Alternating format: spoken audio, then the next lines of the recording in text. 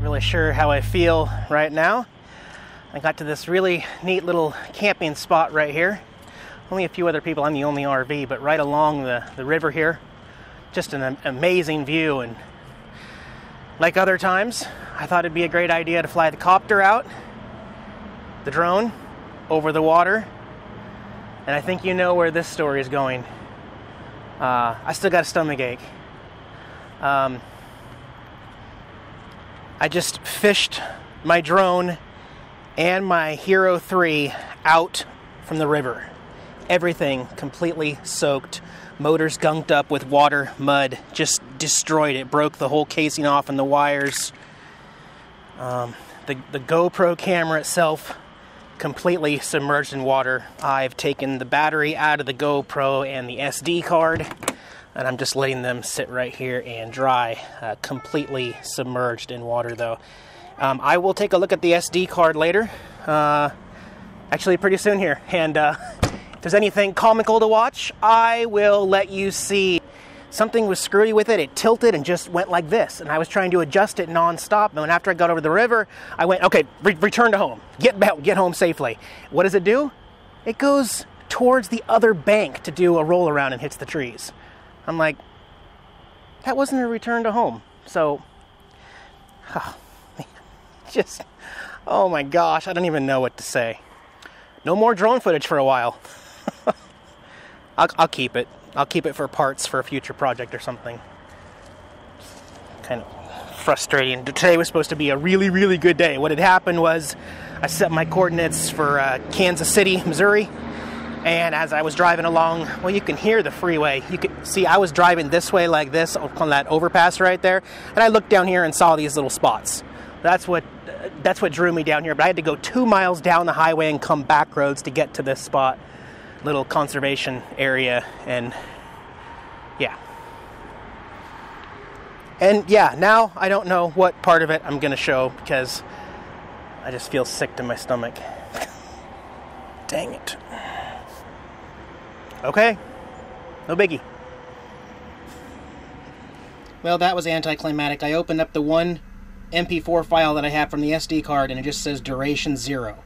So it didn't even save the 10 seconds of the crash. So all for nothing.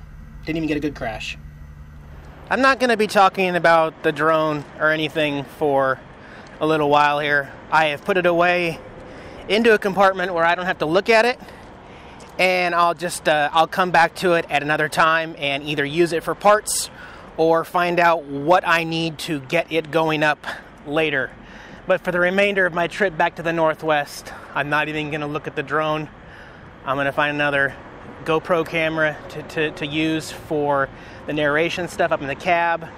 But until I do that, I'll just use my Hero 4, and I'll use it for everything. I'll use it for this kind of stuff. I'll use it for inside the RV, and it'll just be an extra step I have to take to do it. But no biggie. I can't let that kind of stuff get to me. It's incredibly frustrating, but what can you do? So I'm gonna sit down and relax and get back to you guys here either later tonight or tomorrow.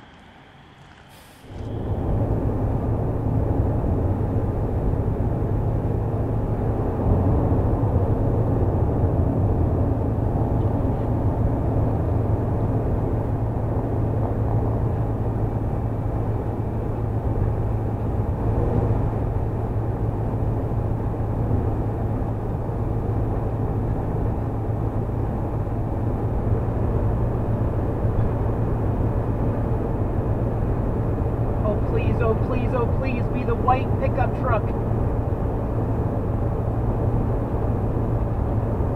Please be the white pickup truck.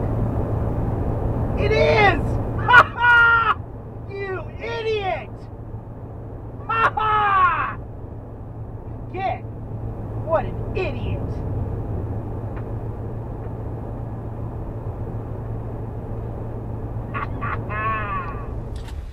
Got the Hero 4 up here in front with me.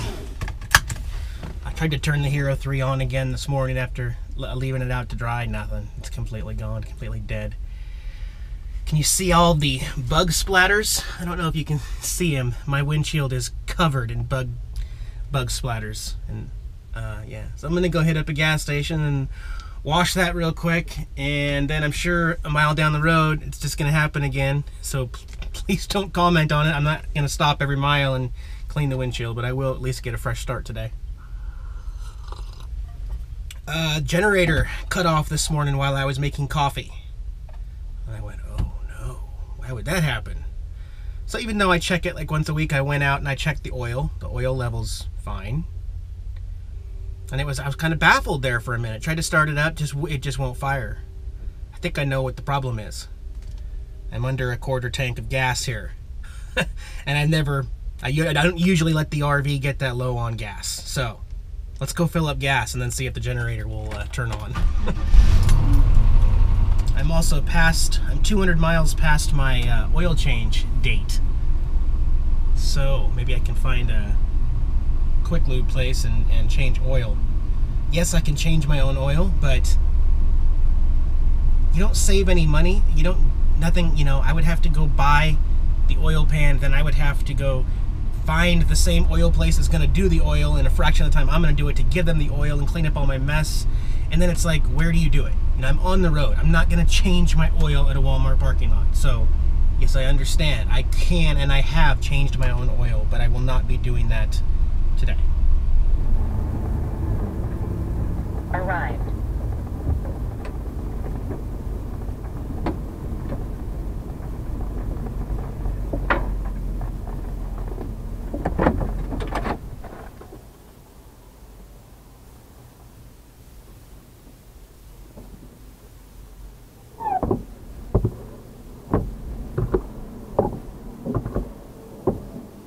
Real quick, while we're stopped here, I want to show the bugs on the top of my RV. See all those bugs? That's amazing. I'm not going to use their squishy here to clean the RV on the grill and everything. Ugh. But she needs another wash again. Alright, filled up the gas tank. Could not get the generator to start up, but I'm going to give it a little bit of time. If it was low on fuel, I need to get fuel in the line, so we'll try it again later. I'm pretty sure it'll start up.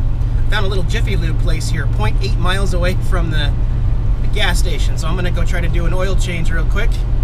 Some of these places don't always have clearance that will allow an RV. Some of them just look at your RV and say, we don't do it even if you fit, even though it's just a Chevy van. And yeah, I've got the Morgan Freeman is the voice on my navigation here on Waze. Yes, that stupid cupboard opened up again. Maybe the magnet's not strong enough. I don't know. I could put like 6 magnets under it or something. We're gonna bottom out.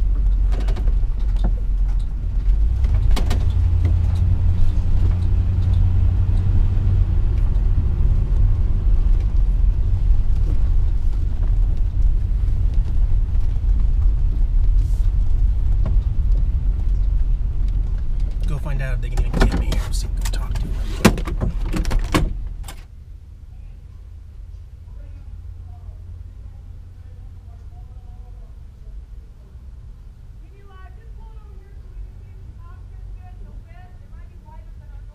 Okay.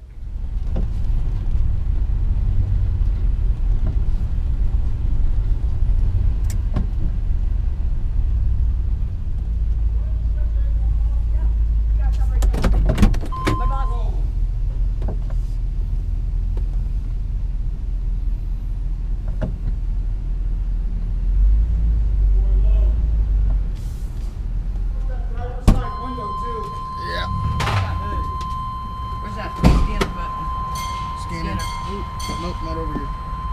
There's nothing over here.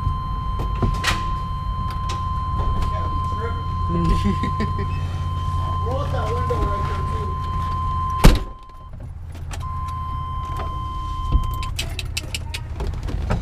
too. Kitty, kitty.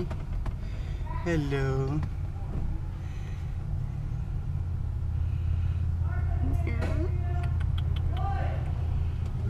Kitty, kitty.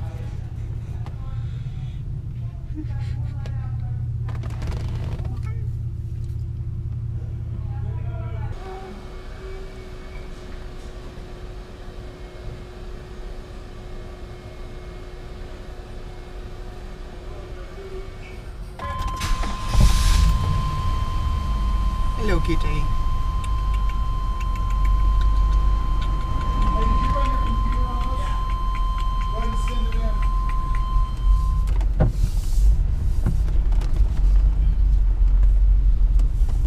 Alright, I punched in all of my coordinates. Also, that cabinet under the sink is never going to open again. You probably cannot even see it, but I have a light colored bungee going from the front of it to the side underneath the counter where the lip is. It will never open again. So tired of it. Fixed though. Alright, let's get on the road. So I made it into Sioux City here in Iowa. It smells like a cow town. Definitely smells like manure and cows, which is fine by me. Now, I got gas and couldn't get my generator to start up earlier, so I'm gonna see if I can get it to start up now. Might take a little bit, but now when I bought this RV, it came with a generator service, which included new oil and a new filter, air filter. But what was happening earlier today was the red light was just blinking right here. Couldn't start it from outside or inside. So checked the oil here, and like I said, I was low on fuel up in the cab, and some of these RVs won't run when the main fuel tank is under a quarter tank.